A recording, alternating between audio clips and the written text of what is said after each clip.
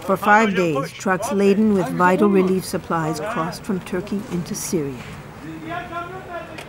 It was a first since the crisis began that aid could be delivered into the northern part of the country.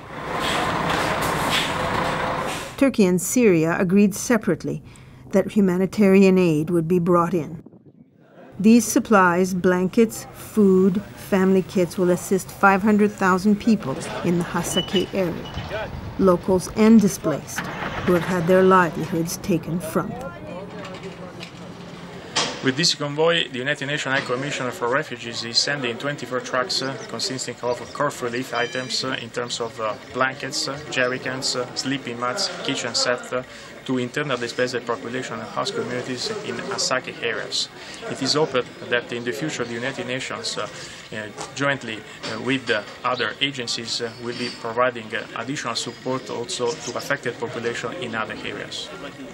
The convoy complies with the recent UN security resolution asking for more cross-border access into war-torn Syria. In all, 78 trucks, organized by UNHCR, WHO, UNICEF, World Food Program, along with the IOM, made the crossing.